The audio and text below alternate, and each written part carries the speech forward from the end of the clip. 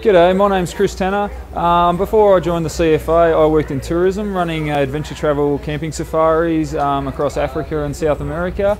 As such, a lot of my hobbies include being outside, hiking, camping, basically anything outside, a bit of gardening and bits and pieces.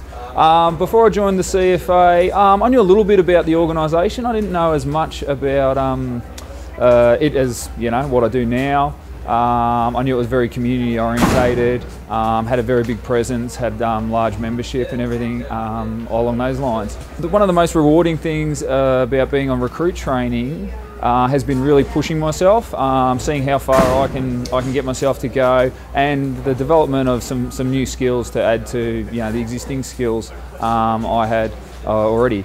One of the toughest parts I believe about being a firefighter is some of the exposures that we'll have, the things that we'll get to see, particularly seeing potentially children in difficult situations.